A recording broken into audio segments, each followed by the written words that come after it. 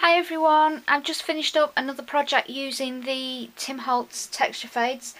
This time I used the patchwork fade, which is this one here, and I've created another tag, and this is the finished tag,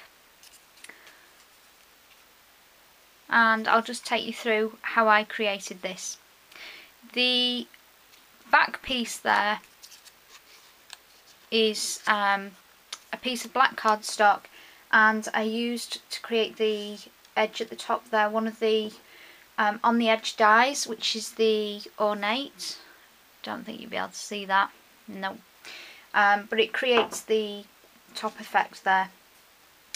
And then this is obviously the piece that was embossed with the texture fade, and it started out as white cardstock, and I used StazOn inks to colour it. So I used the blazing red, I also used the sunflower yellow, and the final one I used was the azure blue. And that was just basically sponged on, blended in places. Then after that I got a black ink pad, and I used my archival black and went over the raised areas, so obviously they picked up all the black ink and you could still see the colour in the debossed areas. And the next thing I did was to take Enamel Accents. This is a relatively new product by Ranger, and it comes two in a pack. One of them's white and one of them is black, and it works just the same way as the glossy accents.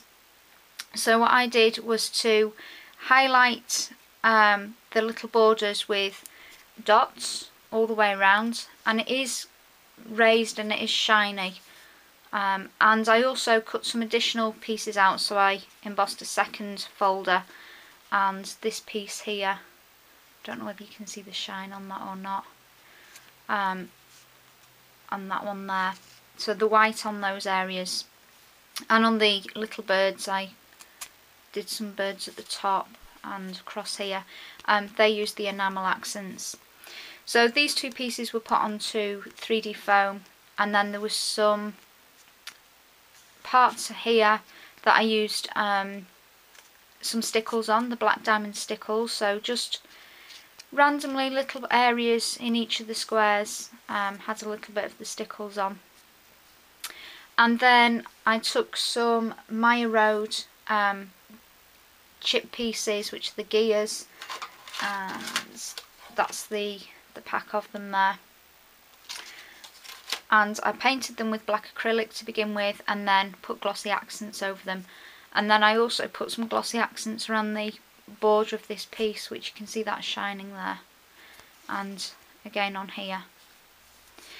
And then finally used my crocodile to punch a hole at the top, and added some fibres that went with the colours. So I was quite pleased with how that came out. It's a project I've had in my head for a while. I also thought about cutting it up and using these as individual tiles on another project, and maybe putting glossy accents over the whole lot, or ultra thick.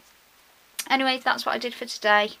Hope you like it. Please leave me a comment if you've got any questions, and thanks for watching. Bye!